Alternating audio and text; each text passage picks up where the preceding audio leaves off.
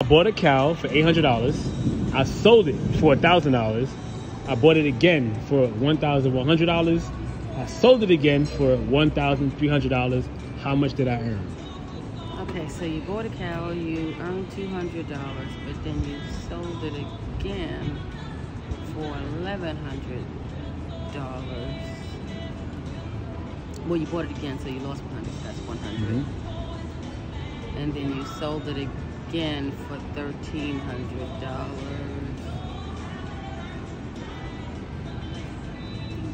$100. You bought it again for $1,100. And then you sold it again for $1,300. Okay, wait. I got the last one is getting me. Okay, so right now it's still 100.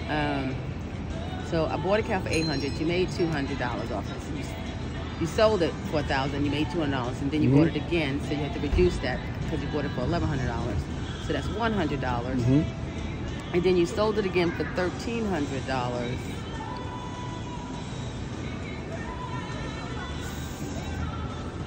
Go hold it. So 200. Is it 200? Final answer? Huh? Final answer? Final answer? Yes. Exactly. Okay. All right.